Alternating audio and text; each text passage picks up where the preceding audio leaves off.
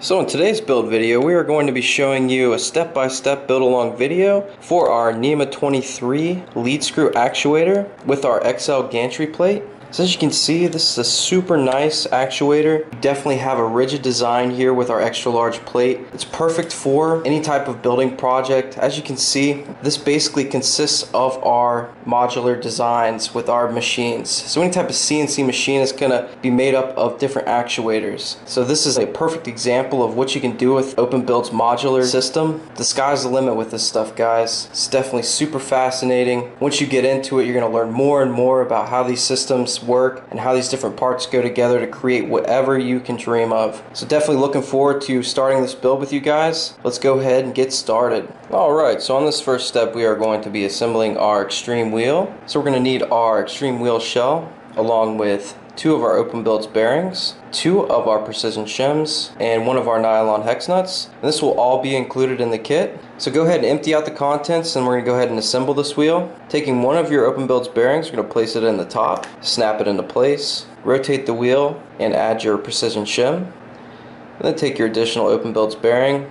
and close it in, just like so. So now we're going to assemble our additional 3 wheels, and once we get that done, we'll move on to the next step, guys. Alright guys, moving forward here, we are going to be assembling our anti-backlash nut block to our extra large gantry plate. Of course, we're going to need our extra large gantry plate, 1 of our anti-backlash nut blocks, 2 of our nylon hex nuts, 2 of our 3mm aluminum spacers, 2 of our precision shims, and 2 of our 20mm screws. So first we're going to go ahead and take notice to our center holes here and where we're going to be placing our anti-backlash nut block. So in this case we're actually going to be placing them in these 2 holes. So we're going to go ahead and run both of our 20mm screws through the plate.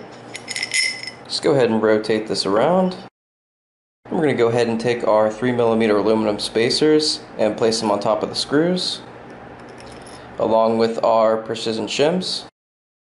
We're going to take our anti-backlash nut block, we're going to place it on top with our hex design holes facing upwards towards us. This is where our hex nuts will fit in place. Alright, so go ahead and take your nylon hex nuts and we're going to go ahead and place them into the grooved holes here. Then we're going to go ahead and tighten the system down.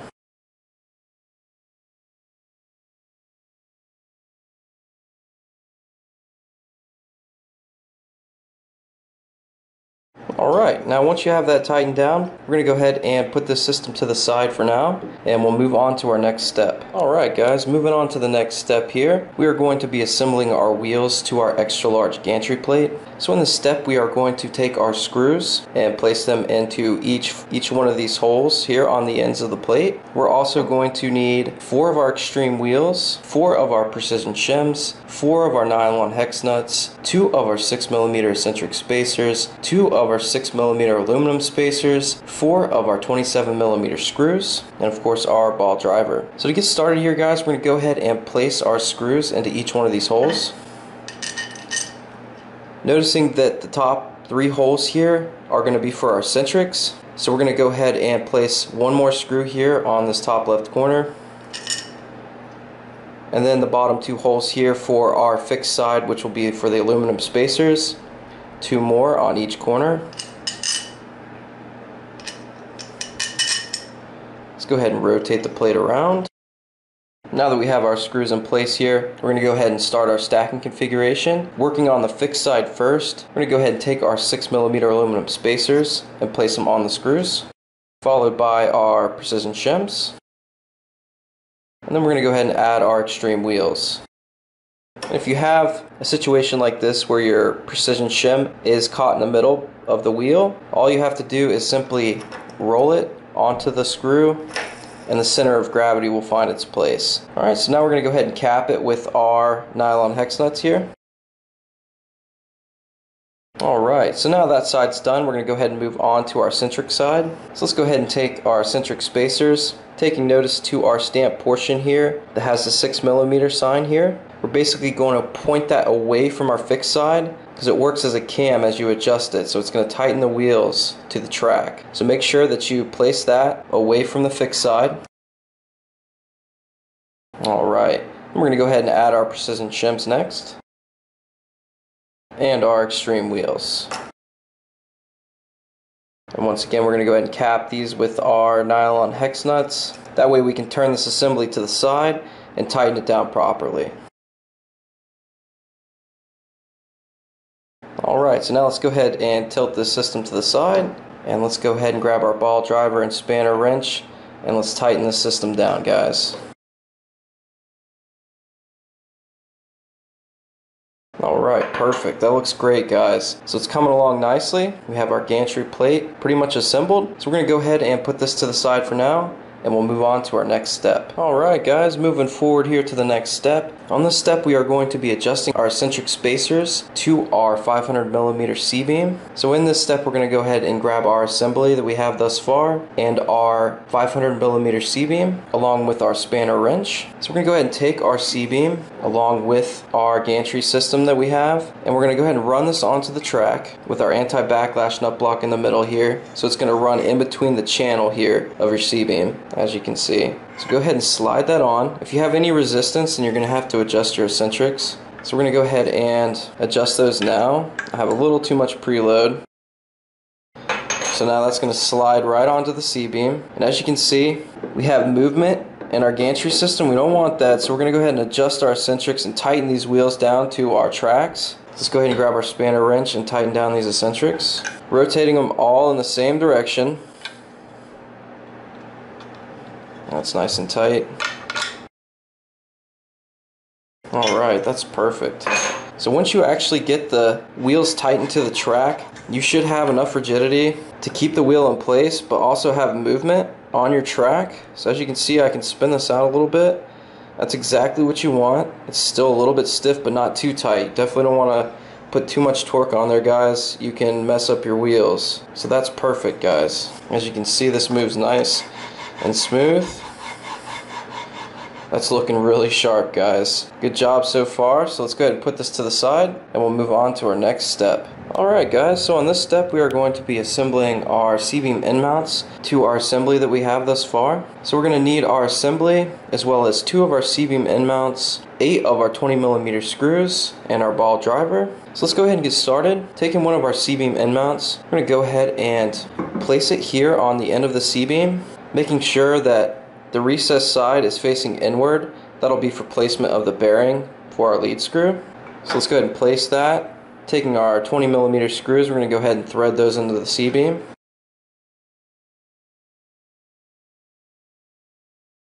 Alright, so we're going to go ahead and tighten that down now.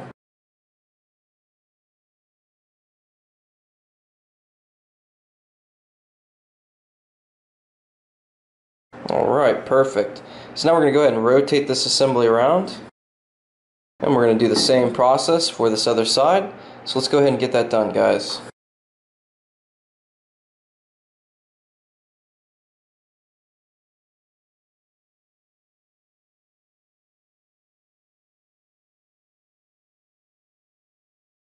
Alright, excellent. So that's looking really sharp, guys. We have our end mounts in place here.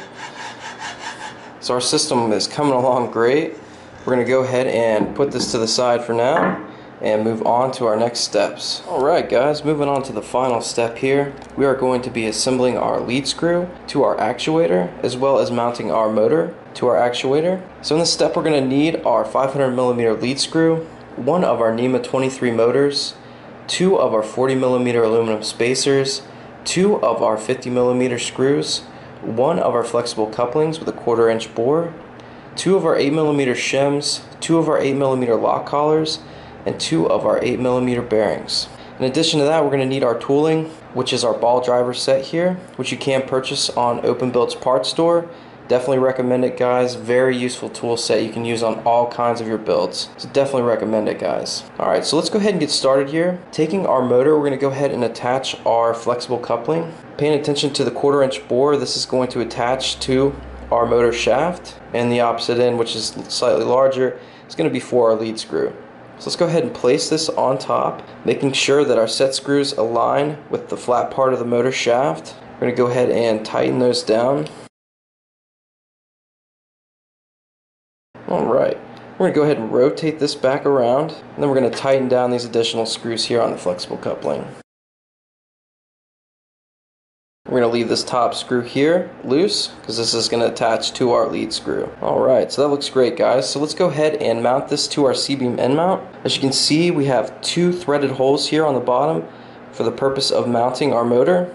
So we're going to go ahead and take our 2 50mm screws and place them here in our bottom corners of the motor.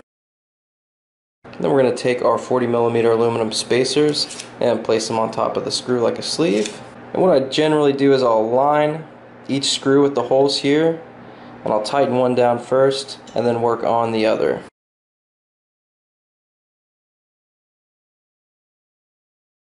Alright, perfect. That looks great, guys. Our motor is secure onto our C-beam end mount. As you can see, it is rigid. Definitely a good design. So we're going to go ahead and take our lead screw, which we're going to feed through on the opposite side of the actuator. So let's go ahead and rotate the system around. And we're simply going to feed the lead screw through the end of the C-beam end mount. And we're going to add our additional parts, starting with our 8mm bearing, our 8mm shim, and our lock collar. Alright, so now we're going to go ahead and make sure that these parts all stay towards the end of the C-beam end mount. And we're going to feed the lead screw through to our anti-backlash nut block, and we're going to rotate our lead screw through the anti-backlash nut block to the other side. Alright, so as you're feeding it through, we're going to pay attention to the other end of the lead screw because we're going to add additional parts to the opposite end of the actuator. So just continue to rotate that through. Alright, perfect. So now we're going to go ahead and add our additional parts, starting with our lock collar, our 8mm shim, and our 8mm bearing. Alright, so let's go ahead and rotate this all the way to the opposite end of the actuator.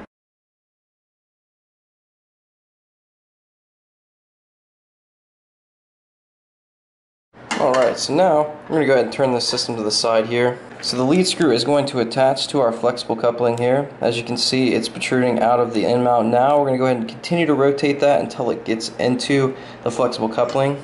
And you want to make sure it locks into place. And you'll see the flexible coupling rotate. That's exactly what we want, guys. So on the opposite end here, you can see that the lead screw is flush to the C-beam end mount. That looks great. So let's go ahead and take our parts and lock them into place. Remember, our recessed hole here on the C-beam end mount is going to accept the 8mm bearing. So now all we have to do is tighten down our lock collar. Alright, perfect. So now we're going to do the same thing on the opposite side here. Make sure it's nice and tight, and if you get any movement on your lock collar, it could be because of the pitch of the threads on the lead screw. So just adjust it around and tighten it down, and it'll find its place to seat. So you can see there's no movement here in my lock collar. That's exactly what we want, guys. So now let's go ahead and tighten down our flexible coupling.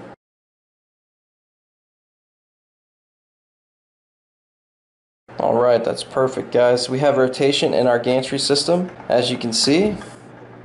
That looks awesome, guys. So now you have a NEMA 23 lead screw actuator with our extra large gantry plate. That looks excellent, guys. Great job.